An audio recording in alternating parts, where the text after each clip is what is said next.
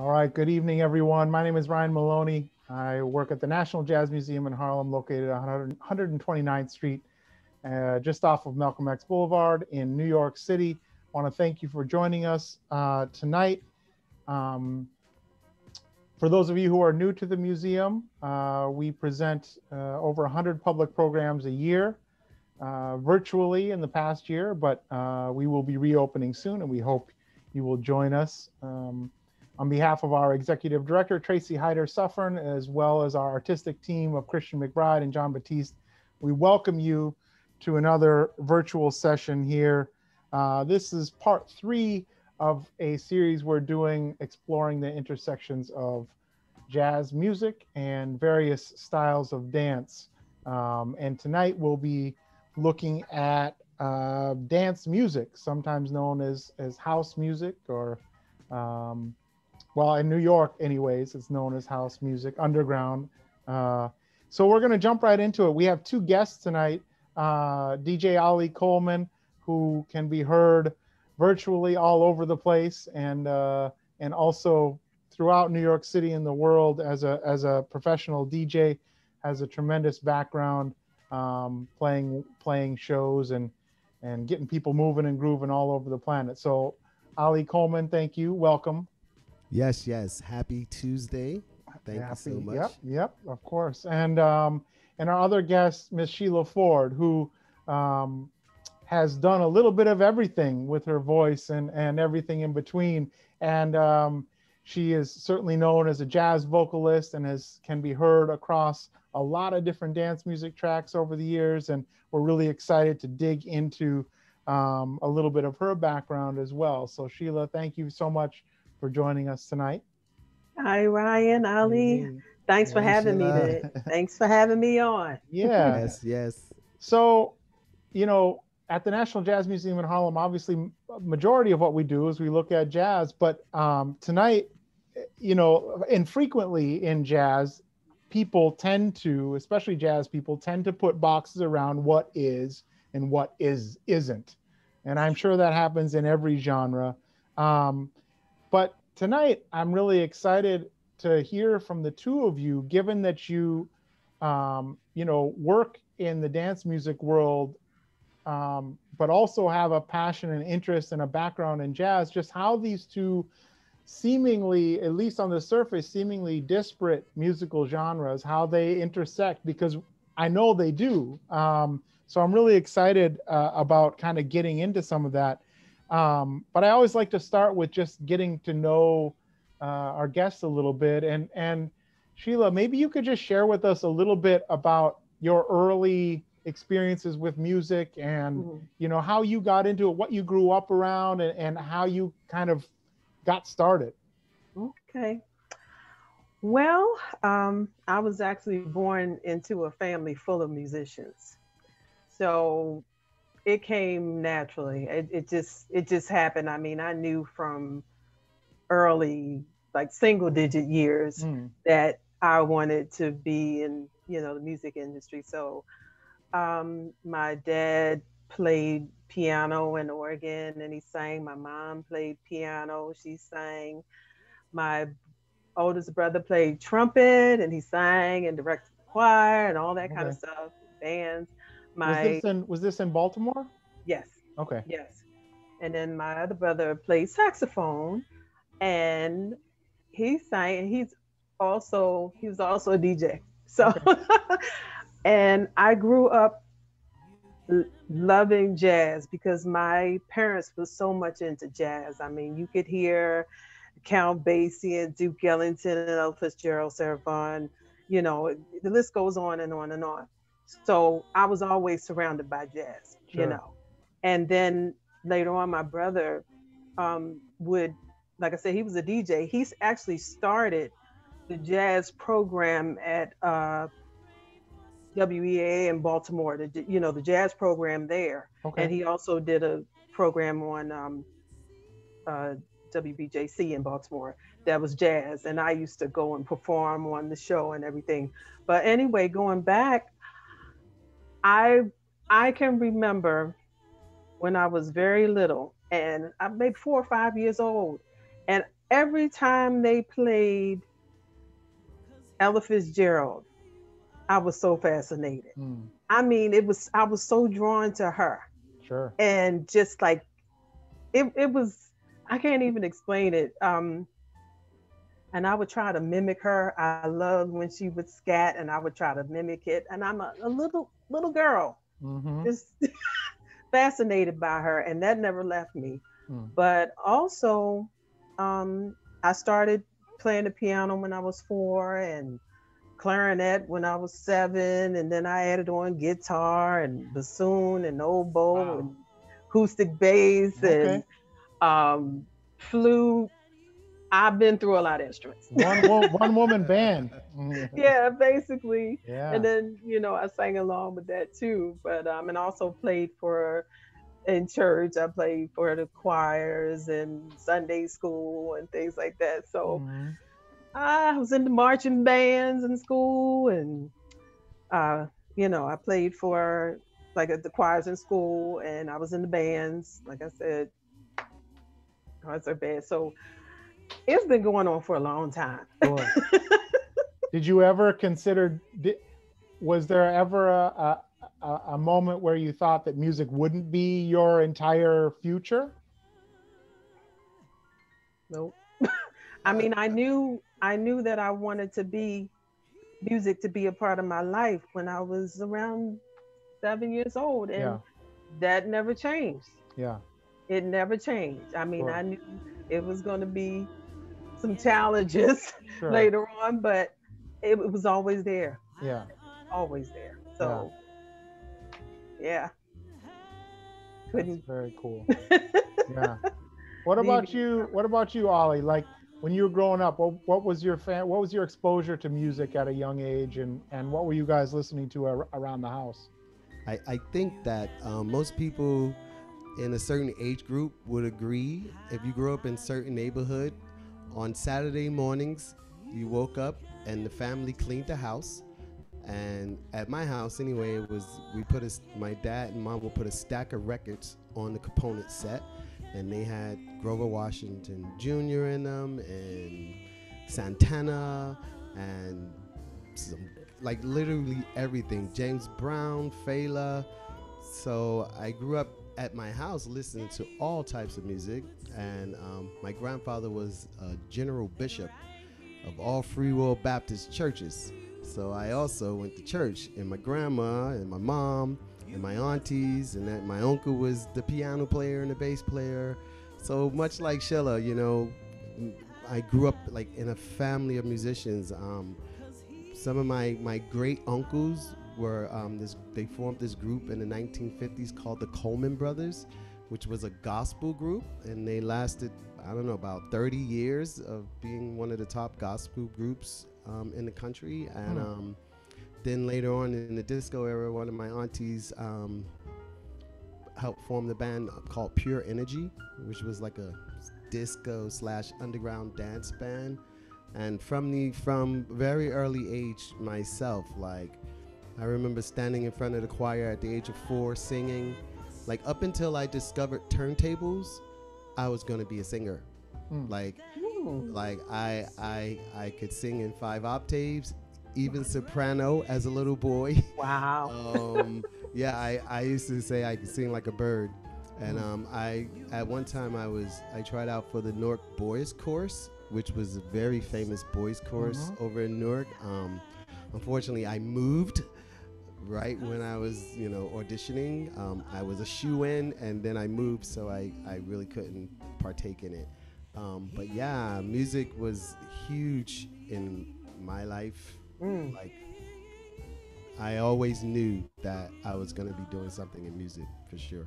Yeah. That's good. That's good. One of the things that I heard you say, and that I hear a lot of people who grow up in really musical families, especially when they're talking about growing up around with Black music being the primary musical influence.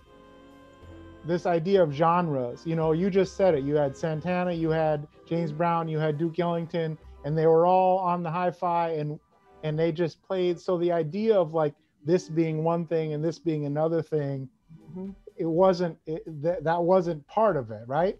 Not at all. That's No. right. Yeah, we grew up listening to all kinds of music. Everything. Yeah. Yep. I had the same experience. Yep. Yeah. And you to further that point, um, there was a time in our country here, right, where everyone did that on Saturday, cleaned up the house, and then at 11 o'clock, everything stopped, and everyone across the country, no matter where you were at 11 o'clock your time, you were watching Soul Train. Mm. You know, Yep. and then after Soul Train, because everybody wanted to see the new dances and hear the new songs, and then after Soul Train, you were watching American Bandstand. Mm. Yep. So we were all connected through the That's true. music Sure. as well. Sure. That's true. So I'm curious, when it came to like dance music in particular, and like at what point in your musical evolution did you start to see that there was this style? I hesitate to even say genre, but this world in which music was being created specifically for dancers. You mentioned Soul Train, which of course is that, but like, when did you see yourself start to gravitate towards music, creating music for dancers? Is that for me or Sheila? Either one. Sheila, you wanna? Well, for me, I never imagined singing and writing and performing dance music, house music. That was never the plan. That happened by accident, actually. Because sounds like there's a story there. well, I mean, jazz has always been my forte, and so that's what I was doing. And even though I sing other genres as well, the R&B, the funk, pop, everything, that's all in there. But jazz is my strength. So actually, how I got into house music, I mean, I always enjoyed listening to it and dancing to it prior to the time that I started with it. But I was actually doing a musical at the time. And one of the guys that I worked with, his name was Joe Wormley. He sang house. He was a beautiful spirit, but he came to me one day and said, I'm working with this producer, and I think you would be really good to work with him. I want you all to meet because you should work with him. And I was like, okay, I'll meet him.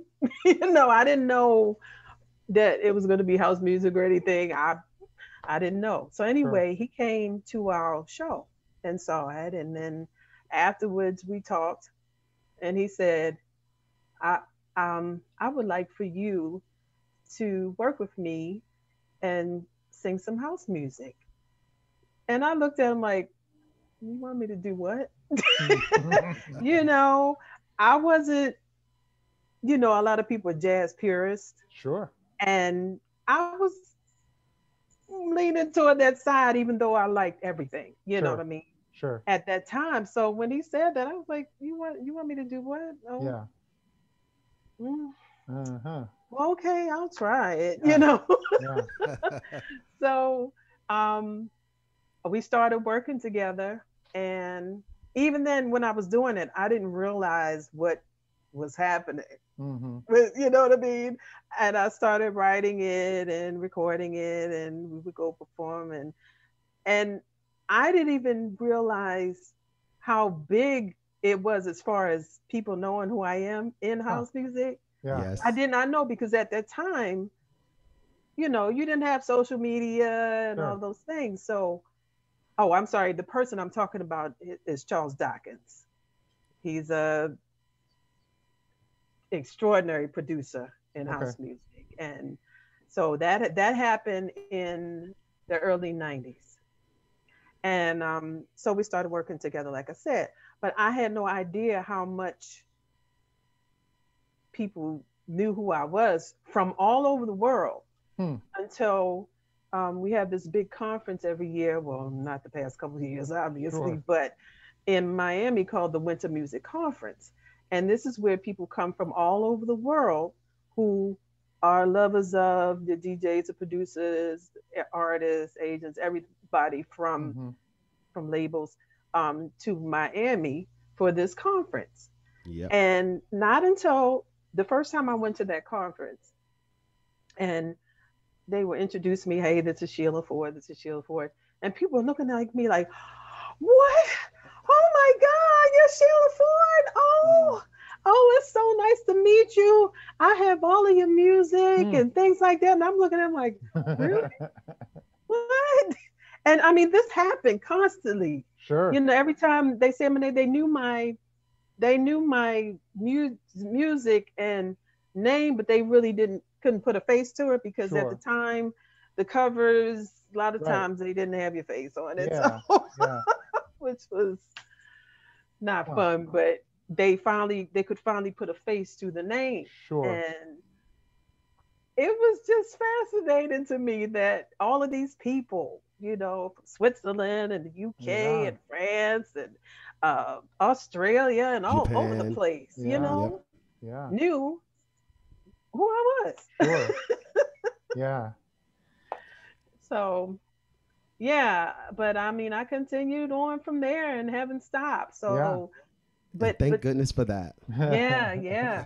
But the crazy part about that is not crazy, but you know, sometimes people wanted to put you in a category.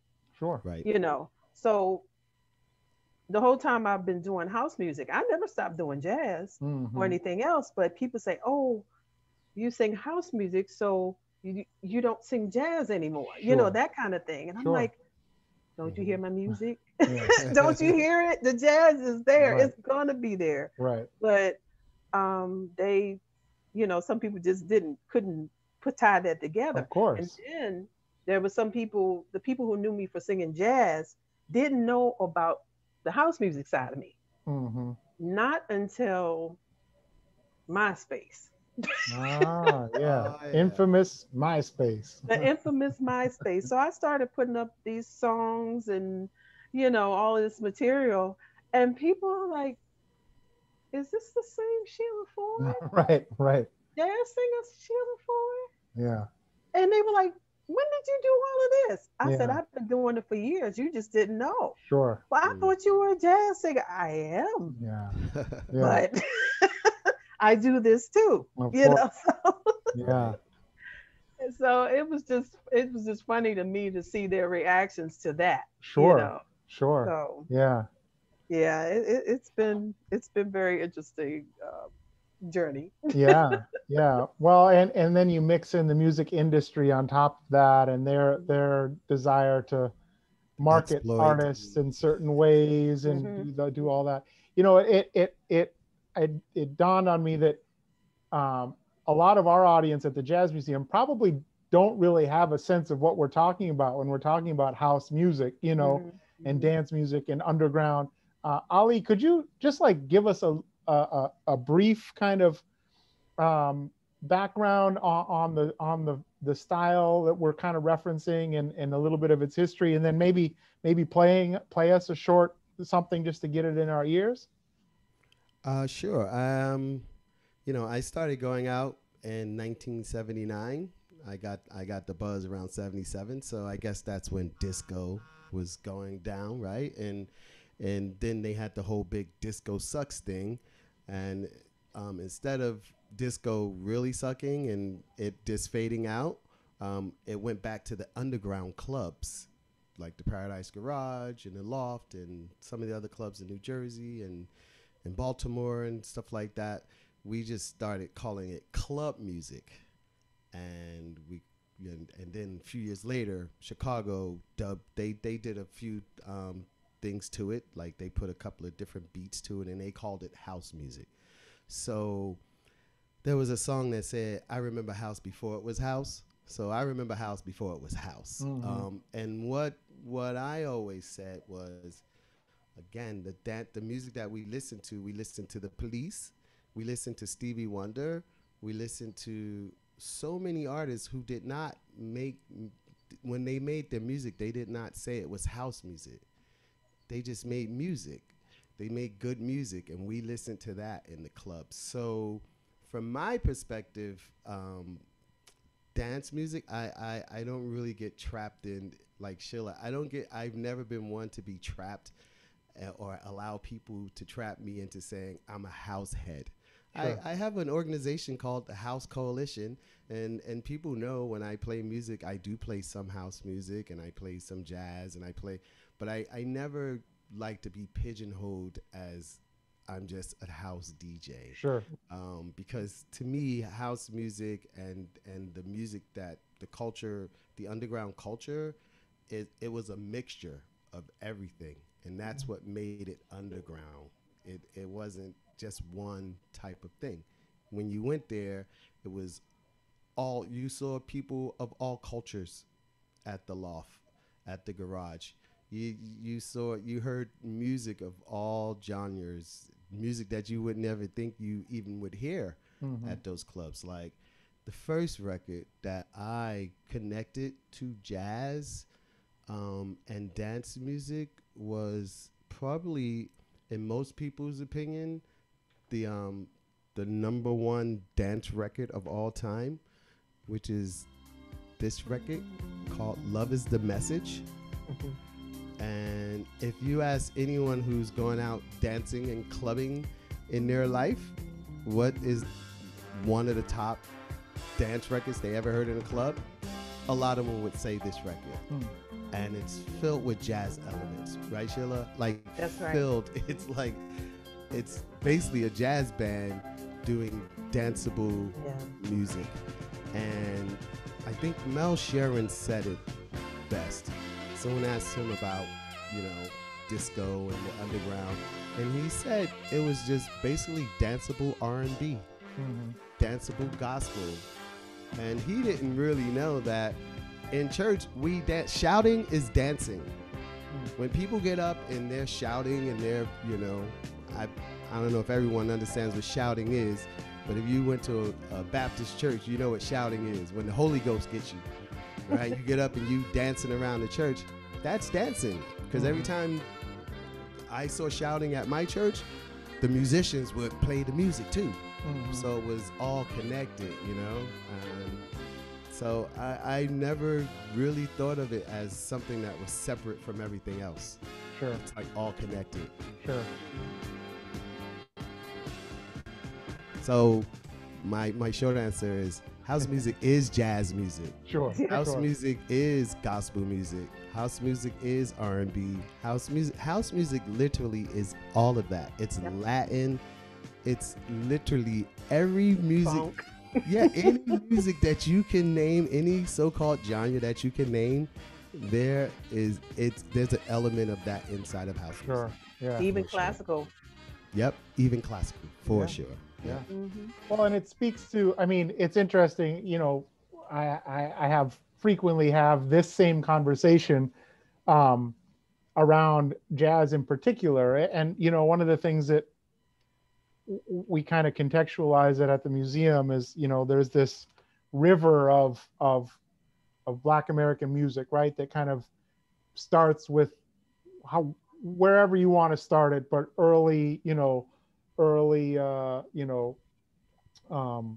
spirituals and music that evolves in America with African traditions, and that river starts, and then there's all these little tributaries that kind of go off of it, and it's a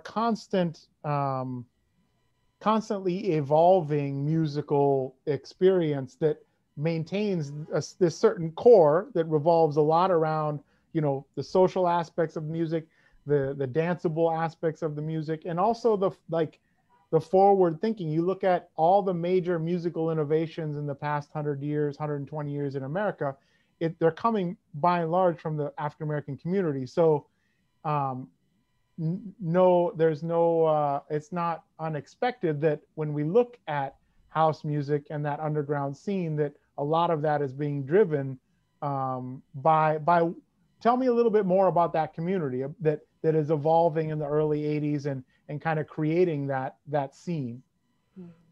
Well, again, that community was everyone. The house and underground dance community actually started with the gay audience, the gay crowd, right? So because it was illegal to be gay. It was like illegal. I don't even like to use that word. That's why it was so hard for me to say gay. It started with like the cabaret law, where two men couldn't dance with each other, or two women couldn't dance with each other, or a Caucasian man and African woman couldn't dance with each other. So it was this oppression. It came from this oppression of trying to make people not be who they are and be able to express themselves. So that's the beginnings of what the underground culture was. It was like parties like the Loft, David Mancuso, and the Gallery, Nicky Ciano, and a number of other places in the Paradise Garage, and they were predominantly gay. And what happened was there's this whole new thing. It's not new anymore, but that it started like in the 80s, where mixed clubs started happening, where it was everybody together, and those clubs were basically gay clubs that we forced ourselves on, saying that's where all the fun is. So we're going to go to those clubs. So we better work something out where we all can get along with each other. And it didn't take anything, because if you're starting with love in your heart, that's what you're going to end with. Sure. And that's literally what the underground culture is that I've been around. It's been love. I can tell you, I think maybe I've seen Ruckus out of the 30 to 40 years that I've been going out. I may have seen Ruckus once. Yeah. And it was at a club that was not our club. You know, right. Like when people go to our parties, like the Paradox, right? Yes. It's always love. It's filled with love. When you leave, you just feel energized, and you feel like you just released and connected to the ancient vibrations. That's true. Nobody's coming there to fight or start anything. I mean, it's none of that. Like you said, it's rare that happens. I mean, I can count on one hand how many times I've experienced anything. Yeah. Sure. Yep. And then it was minor. So. Yeah. You know, and again, just it echoes a lot of what was happening in Harlem in the 20s and the 30s, when we start to see the first integrated clubs, you know, opening, and we see black and white audiences hanging out together, you know, listening to dance music, dancing together. Yeah, there's a lot of, for those jazz heads out there, I'm hearing a lot of parallels as far as how this community and culture kind of evolves. It's about bringing people together. Sheila, I'm curious, you know, what does performing live in a house music setting look like? Are you with a band? Are you with a DJ? Or what is that experience like? Well, typically it's with a DJ. You're performing to tracks, you know, and honestly, I had to get used to that from the beginning, because I was so used to performing with bands. Sure. You know, that was my thing. And the first when I had to start doing it, it was just so strange to me to do it that way, because you have the track going along. With the band, you can improvise, stretch it out, you know, chorus, if you want, you know, vamp for however long you want to. Right. But, you know, singing to a track, everything has to be in line with the track. And sometimes somebody may start the track, and they may start it in the wrong place, and you didn't hear where you're supposed to come in, and then they have to kind of bag it up or mix it in or something like that, so it won't look like you did something wrong. Sure. So yeah, that part that was very tricky. But you know, eventually I got used to doing it that way. Although, I mean, I do wish that, you know, that live element could be there more, but budget wise, typically it's too much to have a whole band. You know. But I mean, I've had situations where I have been able to do that. Yeah. Sure. And I love it. It's beautiful when you can do it, but unfortunately it doesn't happen, you know, all the time, because like I said, the budget, it doesn't allow for it. So. Sure. Yeah. But, yeah. So. I could attest to that. you know, I've seen, I don't know, thousands of performances, and, you know, have had performances myself in clubs, and always when there's a band with them performing, it's a little bit more special. Like when George Benson performed at the Shelter, you know, like, you know, it's just a little bit more, because it's that live aspect of live music, you know. Sure. Well, and it brings us to our next talking point, which is improvisation. I mean, if you're you know, performing along with the track, there's limited improvising that you can do, and improvisation, of course, being one of the really core elements of jazz music. How have you found, Sheila, improvisation? Do you approach improvisation in a similar way, whether you're singing jazz or singing house? Are you still able to embrace improvisation, and how do you go about that? I scat. I love to scat. And you mean like this?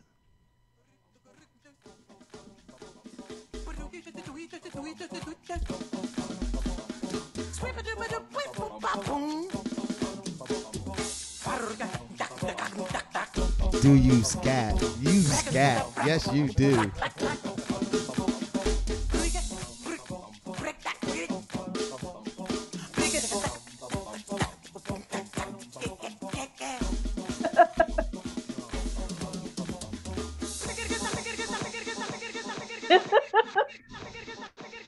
You scat. Yes, you do. Yeah, something like that. Yeah. But yeah, I mean, that, like I said, I approached it from a jazz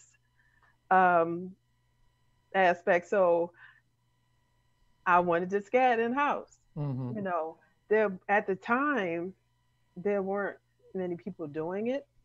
No. Too. So it just seemed like the right thing to do, and it was natural for me. I mean, you get to those the vamps or whatever, and you want to improvise, and instead of saying, "Oh yeah, blah blah blah," you know, I did that too. But then that scat came in at some point, and I just went with it, and then people started knowing me for the one who scats in house music, you know.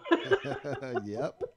And that goes back to that little girl who was mimicking Ella Fitzgerald. Fitzgerald, that's right. You know, and going forward, I mean, people, I was always into her. I mean, that's, if I had to pick one, that it was her. But I also had Betty Carter, you know, Jazzy, John Hendricks, Lambert Hendricks, and Ross, Dizzy Gillespie, and also the Latin jazz artist Tanya Maria. Okay. And I had George Benson, of course, and Al Jarreau, and Bobby McFerrin. I mean, the list goes on and on as far as that goes, but it's just natural. I'm going to scat before.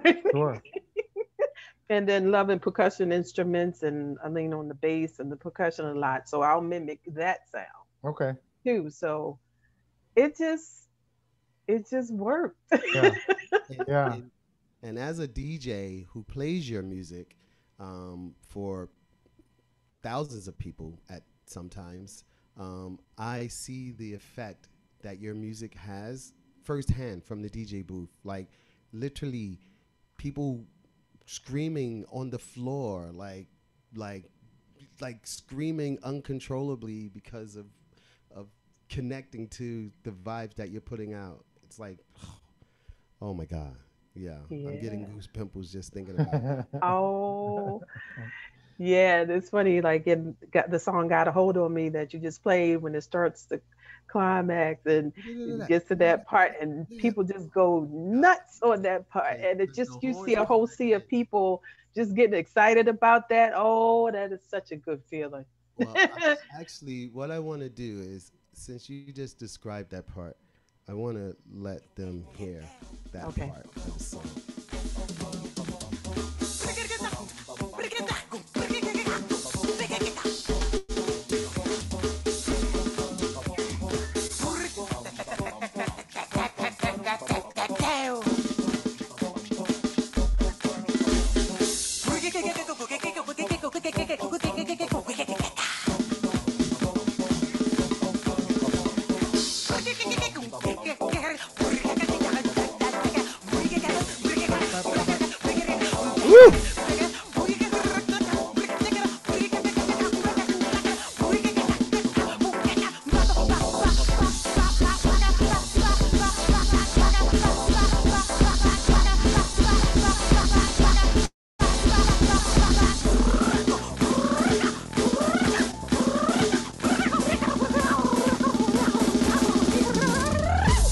Oh my God. Everybody be losing their mind right now.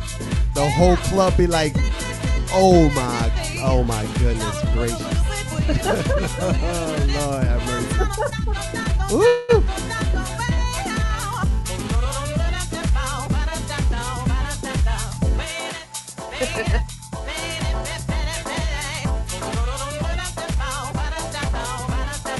Wind it, wind it, wind it, na, na, na, na.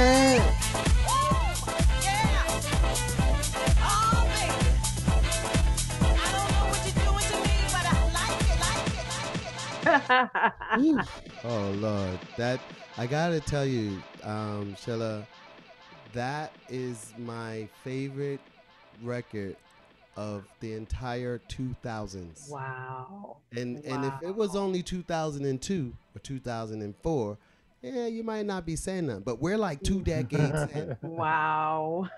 We're like 2 decades in, and I get records every week from all over the world. Wow. And that song is my favorite song of the entire 2000s. Thank you. Thank you. Hands down. I'm gonna sing you some video with people dancing to that song. Oh, please do. I want to see it. You know, And okay, I'm sorry. no, I was just, it's so fascinating, Sheila, hearing your music, and I'm imagining like you one night in like a jazz club, a stuffy jazz club where people are, scared to even clap, Yes. Because we all know that a lot of jazz clubs are that way, right? Like I'm not Yep. saying anything that isn't It's true. And then the next night, Ali playing your track for 1,000 people that are losing their mind. Like how have we got to a point where there's such a divide in the way that people experience music that is not hugely different from each other, in a lot of ways. Like why do you suppose that our audiences are so hesitant to experience that level of joy in a jazz setting? Because I know I frequently feel that joy in a jazz setting, but I don't feel like I can express that joy with my body or with my voice. So why do you think that is?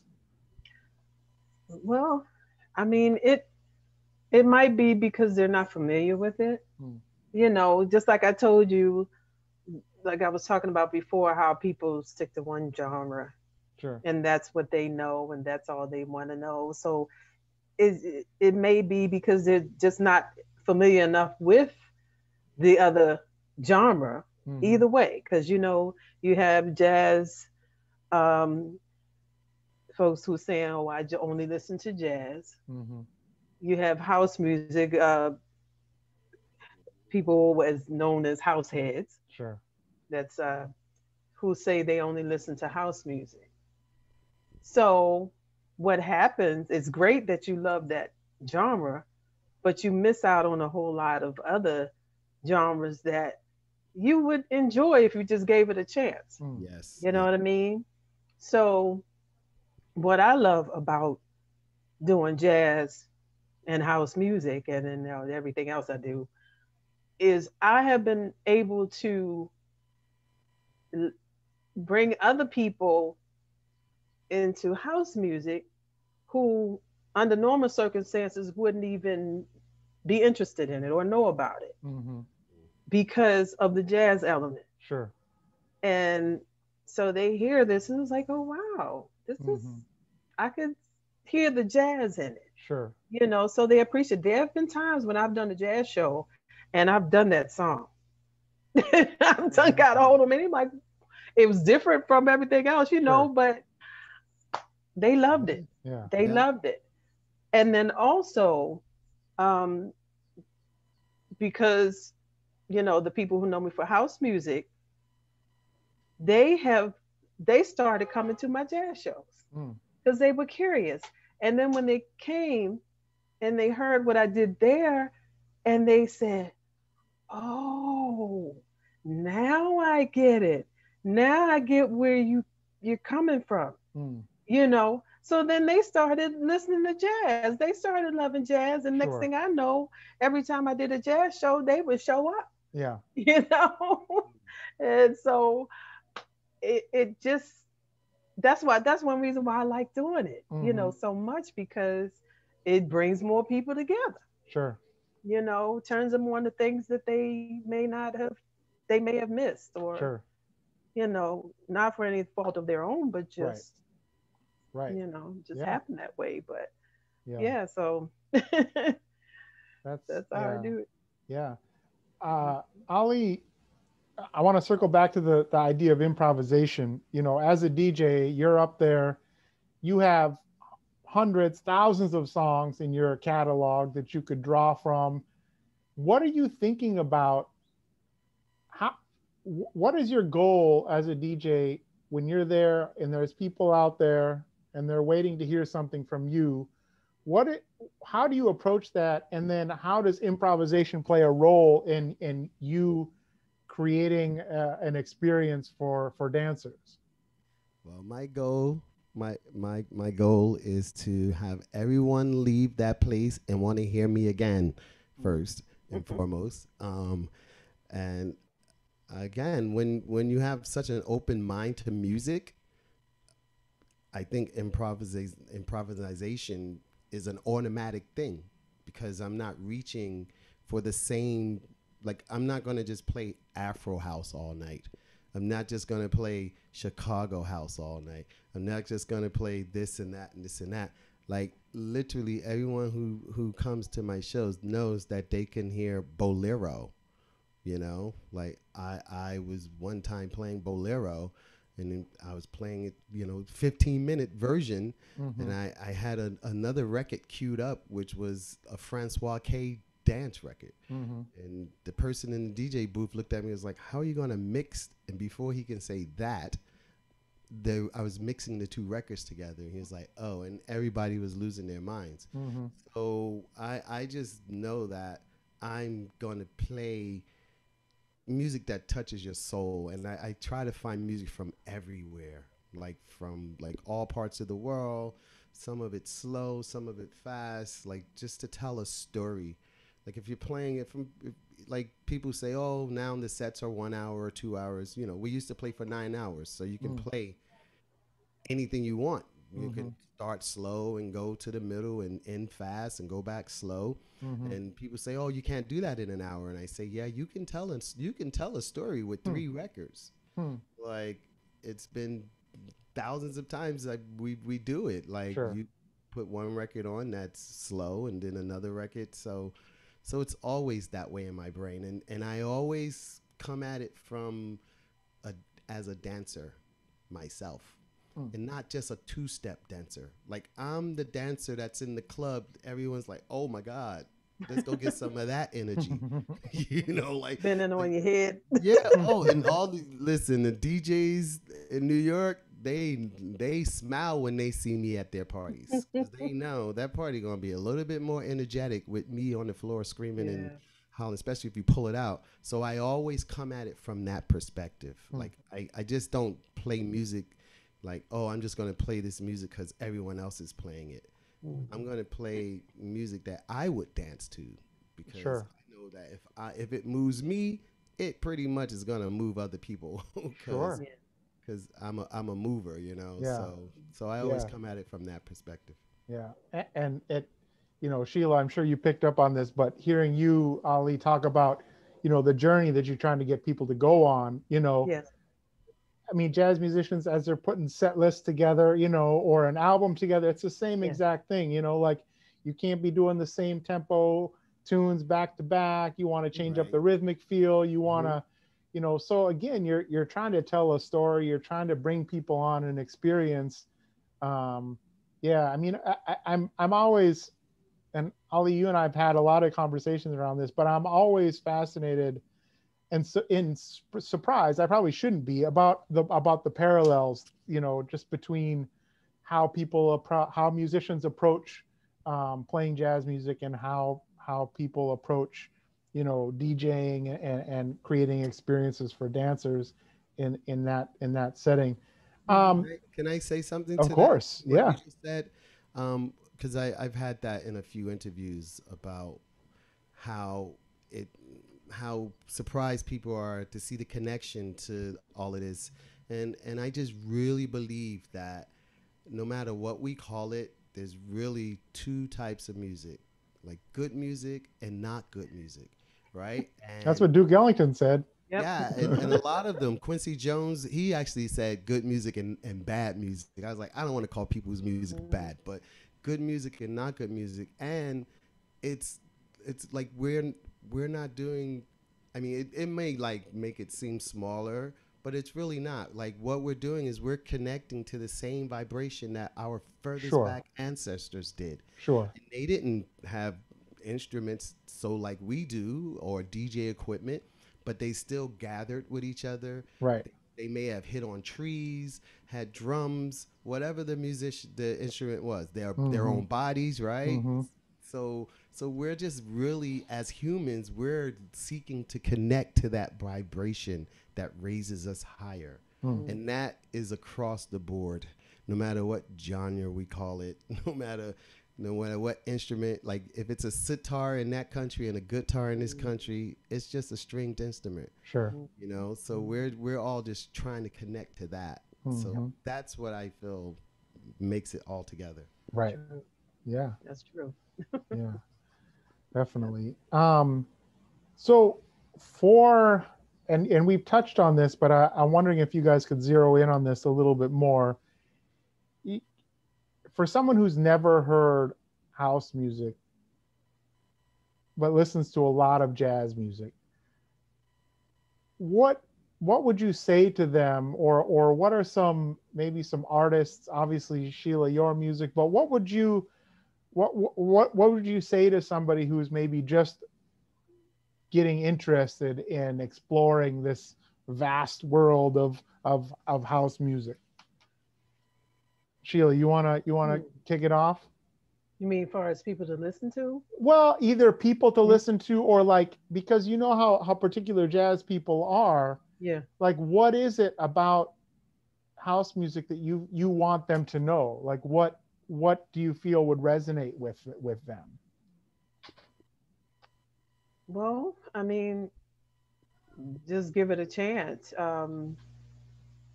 They will find something that they will enjoy. I mean, there are artists who are known for jazz who have also done house music. So maybe they could start there, with artists they're familiar with, like Roy Ayers, George Benson, and so many of them.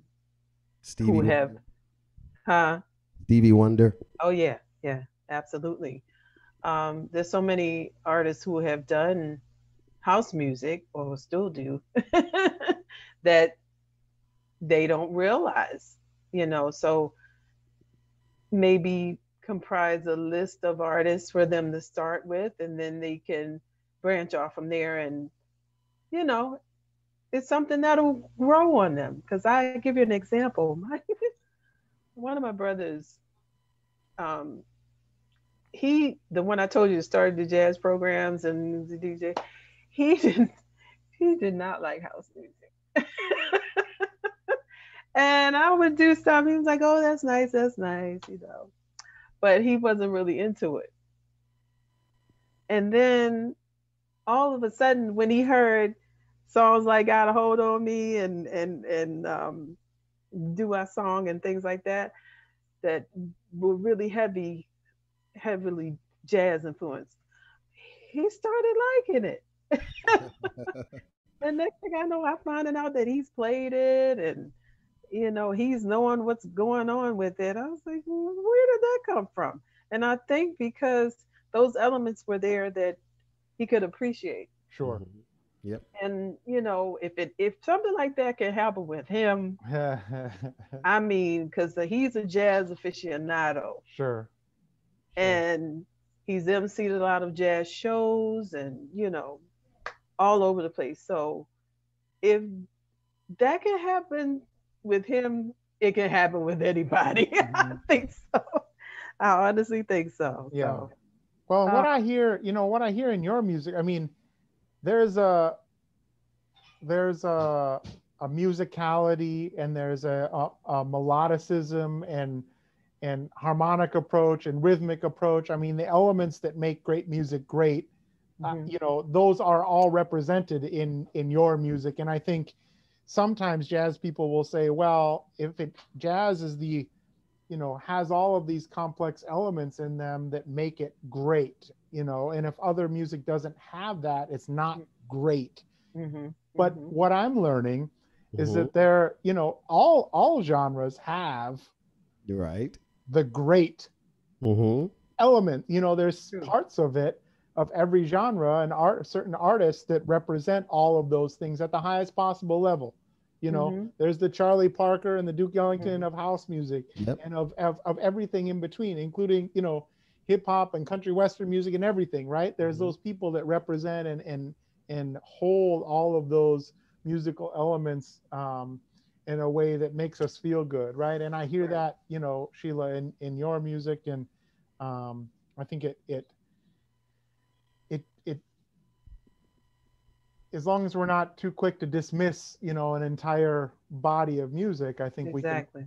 find those things. Ali, who are some artists you would recommend? Who are some DJs or some producers that if folks are interested? Obviously, you have you have you have SoundCloud stuff, and you have stuff online, Mixed playlists cloud. and things that Sure. Sure. Mixcloud, sure, that people Mm-hmm. could track down. But who are some of the seminal DJs and producers who you feel have really embraced jazz in a certain kind of way? Well, again, jazz is like those elements of horns and guitars and I one of my favorite producers of all time is just Louis Vega because Mhm.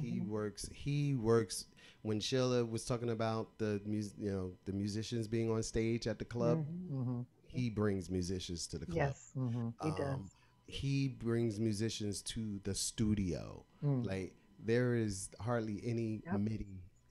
There are hardly any MIDI instruments in his records. Okay. Mhm. His Mhm. records are mostly musicians playing those songs. So Okay. Louis is definitely always at the top for doing that.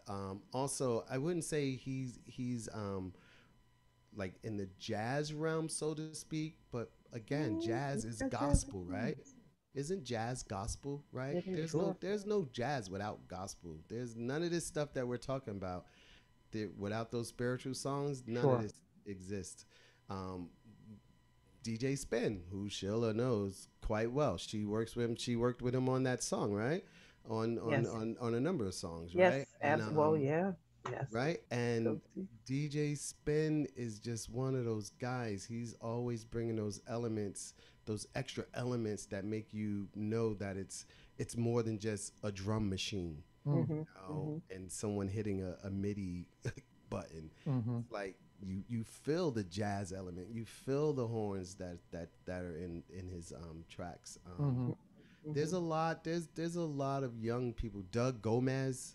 Mhm. Mhm. Doug Gomez is for as far as like Latin jazz goes, Mhm. his tracks are phenomenal. They always move the dancers. Mm. Yeah, Josh Milan. Josh Milan. Oh my God, Yes. Josh Milan. See, thank you, Sheila. You're It's so welcome. many that I can think of. Like it's a lot. Like that's why Sheila was saying when she was saying that if you're open, you will find it That's Sure. true. because it's there. Like they have, I mean, Chicago, all over this country, there are people making very beautiful music. And if you open your brain, your mind to it, and your heart to it, you'll definitely Sure. find it. That's true. That's Yeah. true. Yeah. That's incredible. I Yeah. just want to point something out. I keep Sure. seeing in the background, Sheila. I think we have the same controller. Oh, I think we do. You got the SB. that's B3. Yeah. Yeah, Yes. yeah. I'm looking at it like, hey, we got the Oh, same only, controller. only you would spot that. Oh, Yeah, I see it. I'm like, is that my controller? that's it. That's the little uh, baby. so that Love brings it. up another question. I'm just curious a lot of times about process and being a musician. Like, I've been in hundreds of rehearsals and things like, I know how we assemble things in jazz, but Sheila, given your background, not only as a vocalist, but you have all this musical training and understanding of instruments, when you go to put together a track or when you go to work with a DJ, what is that? I mean, I know it's probably different with everybody, but what is that process like? Like, how do you come up with a song? It's not, in jazz, we write the melody and the chords and we pass it out to the band and we rehearse it and we record it. So, but how do you see it? How does it come together when you're doing house music? Well, it varies. I may have an idea in mind. I'll give an example. There's a producer by the name of Michele Chiavarini, and he's Italian. Yes. And when both of us have very strong jazz backgrounds. Okay. And so, I mean, I know that might be a little off, the question, but all I said to him, I had something in mind for a song that was reminiscent of Duke Ellington. Okay. And I told him what I had in mind. I wanted it kind of similar to the doo-wop, to Got a Hold on Me, the song you heard before, the scat song. Mm-hmm. But I just said, just think Duke Ellington. And about it. And he came up with this track.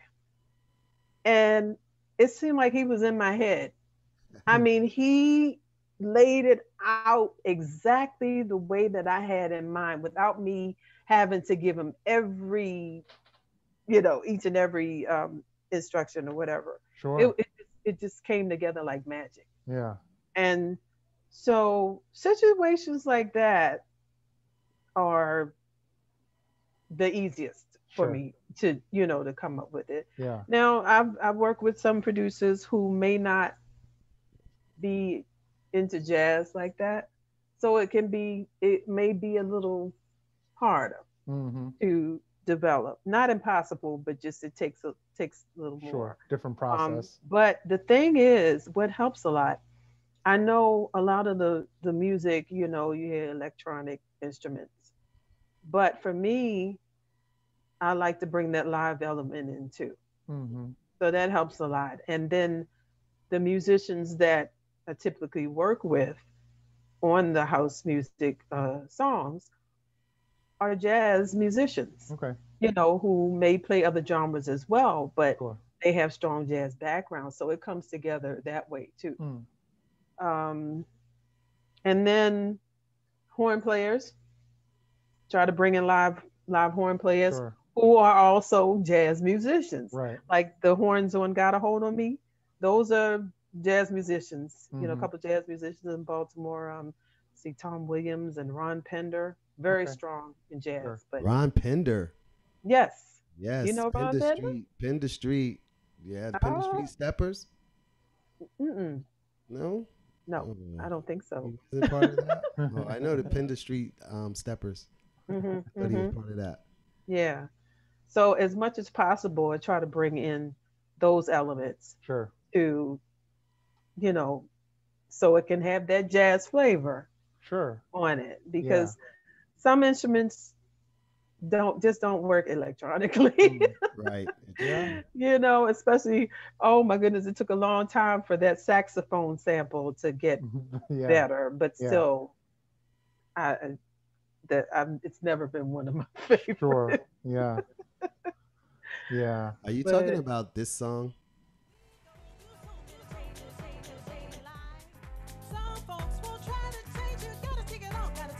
Yes.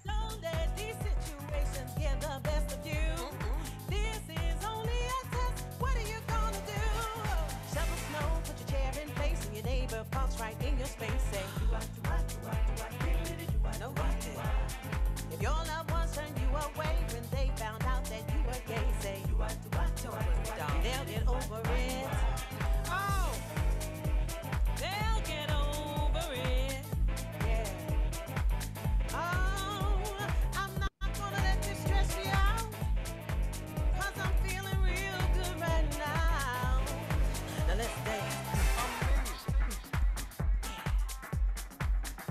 You got some scatting coming up in this Oh one yes. too, right? Oh, absolutely. Can we just listen for a couple of seconds? Sure. Right? Okay. Make you have to say do I sometimes.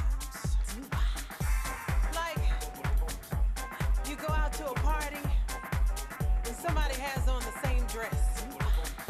That's DJ Spin on that Well, bum you bum get bum. ready to go on Oh, that's stage. that spin? Oh, Yeah. love it. Love it.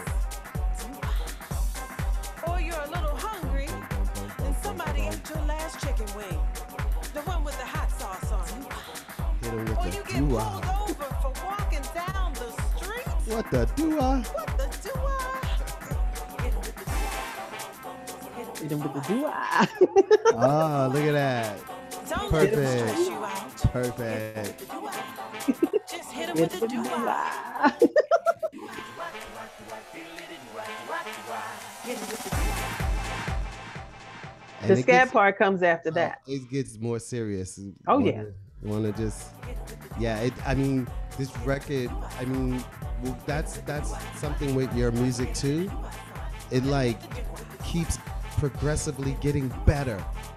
It's like as soon as you think it's done, it's not done. Yeah. You know, because it seems like it's getting to, you know, it's about to go out and fade out, but no, Here it is. it gets Here it more is. deeper. Yes. Now this is how I do Ooh. Oh my God.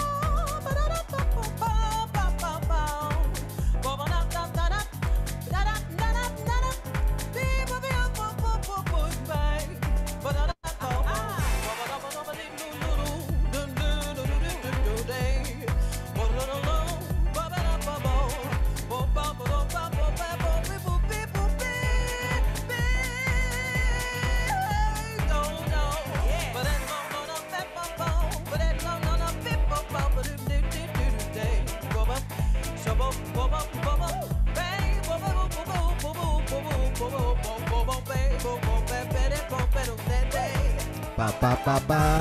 Andrew Simpson. Wow. Yeah, some jazz hands. Get the jazz hands going.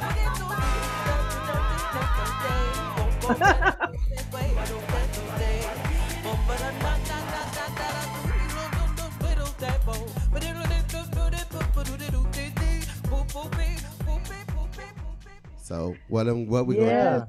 gonna let some of them those jazz enthusiasts look this up and explore Sure. it. Yes. Yeah. And also that song was kind of a tribute to Duke Ellington. Yeah. He was another one of Yeah, my the favorites. scat, You yeah. know, when I do my Jazz. jazz sets, I almost 100% of the time have to do some Duke Ellington music. Sure. You know, so that's what I was saying before. Back to McKelly, he's the one that did that track, and I told him, I said, "Think don't mean a swing. It don't mean a thing if it ain't got that swing." Mhm. You know, Yes, yes. do I, do I, do I, do I, do I, do I, you know. Yeah. So Certainly that was the inspiration for that song. Mhm. he certainly captured that for sure. Yeah, definitely. Definitely. So we're going to have to wrap up, but I want to make sure we have a chance to share a little bit. What kind of projects do you guys have coming up? I know obviously with COVID, everything is up in the air, but what are you guys up to currently? Ali, what do you have coming up? Are you starting to get back out on the scene? What is your scene look like now? What is this, April of 2021? What does that scene look like, and what do you personally have coming up that people might want to tune into? For me, being connected to the underground, I've been doing things since last July. Roof parties, block parties, playing in front of the Barclays Center, and beach parties, and so things are starting to open up. I'm got a bunch of stuff coming up. I'm doing stuff because I do family dance parties, as you know, Ryan. So I got some stuff coming up for some kids. You know, I'm doing a few virtual sets coming up. I'm kind of like moving away from the virtual sets because nobody wants to sit in front of the computer when it's 90 degrees outside. But I have my 17th annual Cherry Blossom Party that's coming up. It's usually the unofficial kickoff of the New York City outdoor dance music. It's like the first one every year in April. So I have that coming up April 24th. Then I have another little gathering at the beach on April 27th. I'm playing for a couple of private events up in Bear Mountains coming up. A few of the places like nowadays are starting to open up. Some of the clubs, the smaller places are opening. So, yeah, always trying to stay busy. Yeah. And people can find out more about you, social media, or what's the best way to track you down? Best way is social media, Instagram and Facebook. Just DJ Ali Coleman. Okay, very good. And they can get on my mailing list, and they get the gold when they get on the mailing list. All right, very cool, very cool. Sheila, how has the last year impacted your scene, and what do you have coming up?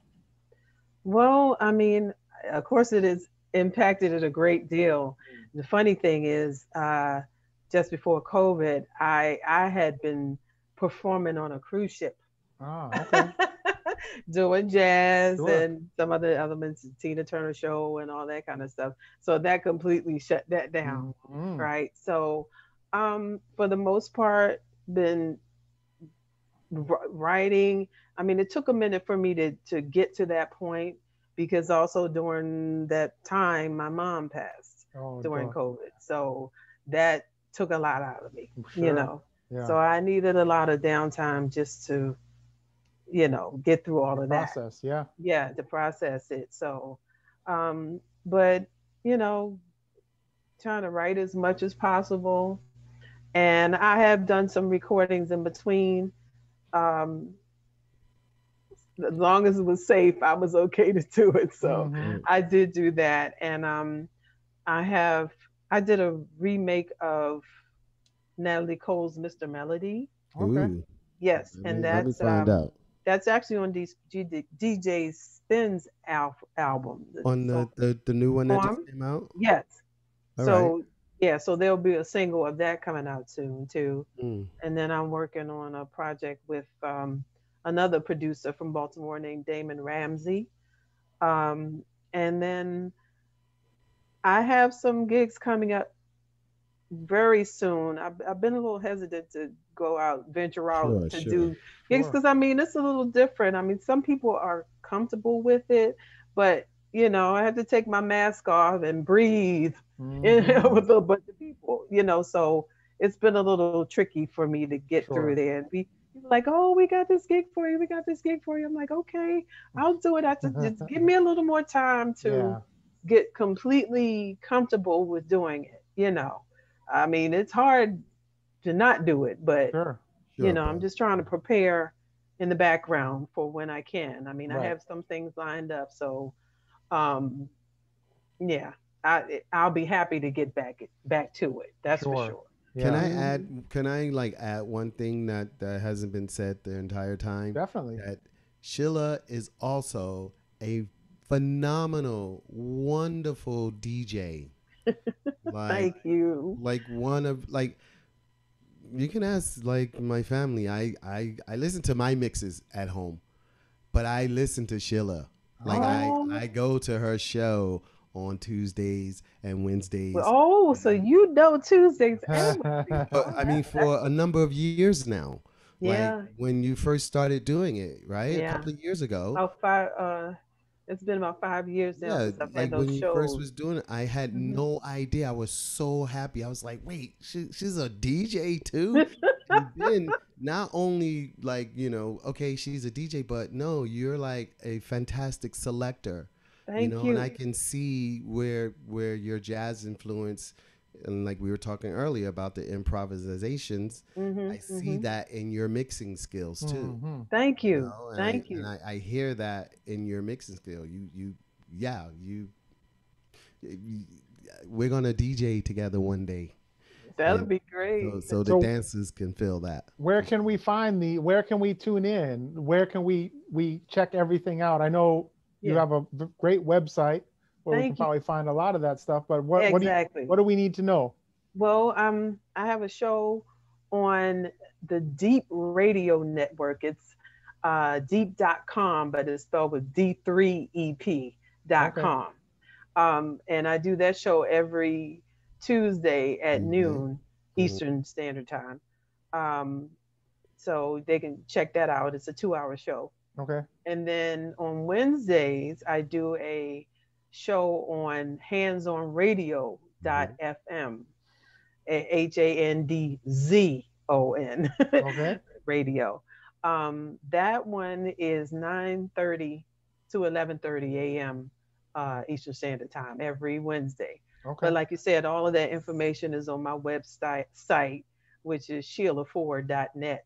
Okay. And then also I'm on all social media, so they can find the information there as well. So Sure. under Sheila Ford, Oh, Instagram Sheila_Ford, but okay. it's Sheila Ford. Yeah. Not. Yeah. That's Mhm. great. Well, I personally, I've learned a lot, and I got a lot of new music to check out. I know our audience will be really interested in, what you guys have shared with us tonight. So I just want to, on behalf of the National Jazz Museum in Harlem, I want to thank you guys for joining us. And, when we open back up, which hopefully will be soon, you guys will both have to come back, and maybe we'll try to figure out a way to get that band happening for you, Sheila, Oh so we yeah, can do absolutely. we can do, you can do one jazz set, and then you can transition to the dance music set, and we Yes. can get people moving and grooving. So yeah, but thank you guys both for joining us, and really appreciate your time.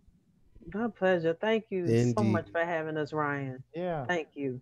Thank you So and the National Jazz Museum in Harlem Yes.